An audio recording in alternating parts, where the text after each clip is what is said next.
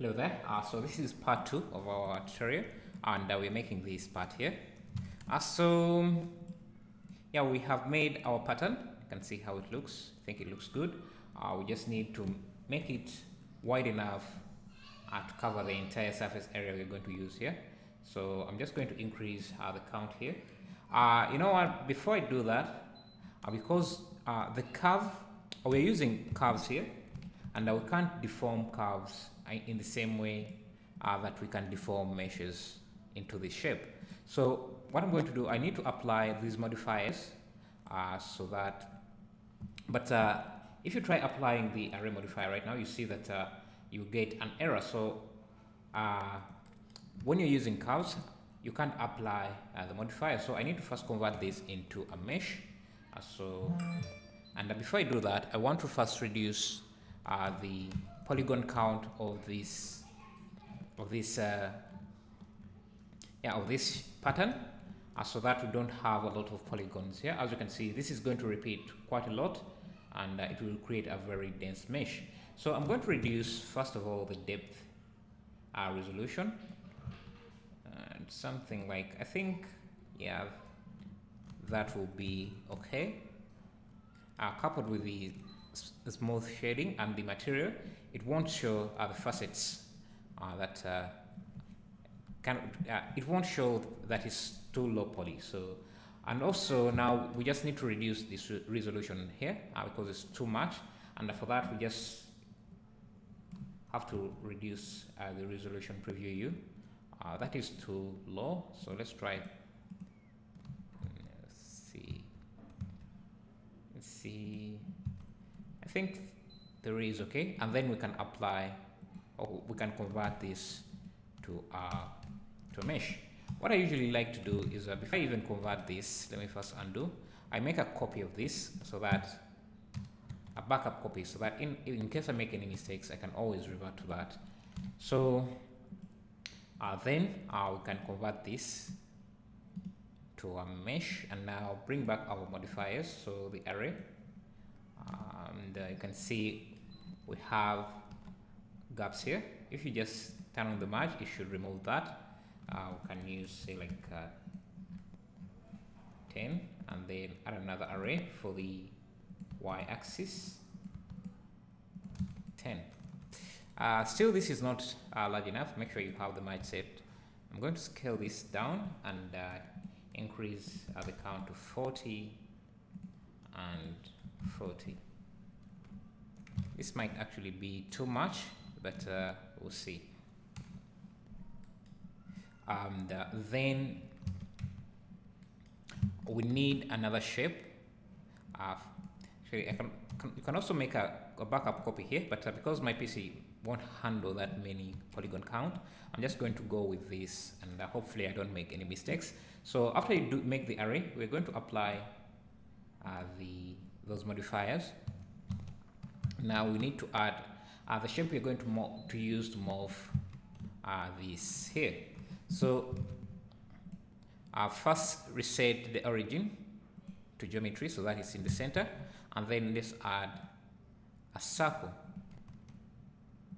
and make sure that it's also in the center of our mesh. So Shift S selection to cursor, scale it up, and make sure it doesn't go outside the square, and something like that. Then go to edit mode, hit F to fill it in, and start inserting it in so that it has some polygons like that. Maybe add another loop there. Now what we're going to do is first trim out the excess parts of excess gauges you see here. So for that, I'll just first extrude this, and then let me turn on random colors here, and then add the Boolean modifier, select this as the Boolean object, and change the operation to intersect, and then apply. Now we have that. We don't need this volume, so I can delete that, and now we are remaining with that. So this is what we're going to use to deform this, and since they take up the same shape, it will make it even easier. You may run into these kind of leftover vertices. You can delete those. Another mistake I made is that this polygon count is really high, and I should have reduced it by deleting some of the vertices that are not going to be visible to the camera, like these bottom vertices, and that should kind of reduce on the CPU usage, or kind of increase kind of relieve some of the resources we are using here. But yeah, you can do that if you want. But so now what we're going to do is select this mesh and add a simple surface deform, and select this object as your target, and bind that. I've already talked about surface deformers in other Blender daily tips. You can search for that. And now if we move or edit this, when we move vertices, it deforms the surface we have.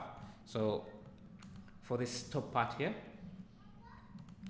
what we are going to do is first select this center part and increase the selection to a size we want, and maybe turn on proportional editing, and we can push this up like this.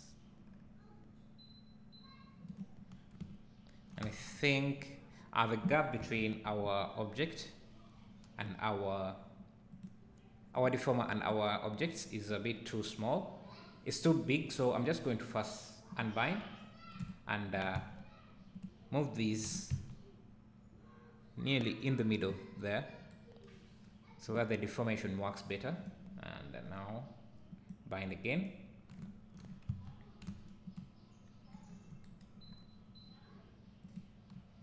and I can select the outer ring first, turn on proportional editing, and start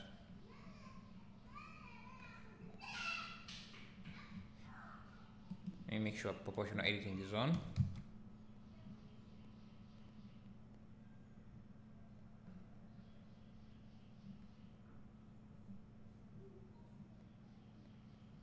So this is how you would go about editing this, but my PC is really laggy because I forgot to delete the bottom vertices, and I'm recording, so it's taking up a lot of it's kind of slowing down my PC, but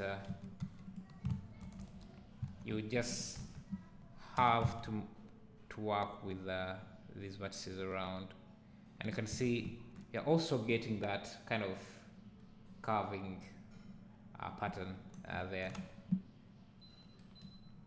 So you can even hide this and start working on this, but make sure that the bind modifier, the simple deform modifier, is activated as you edit this.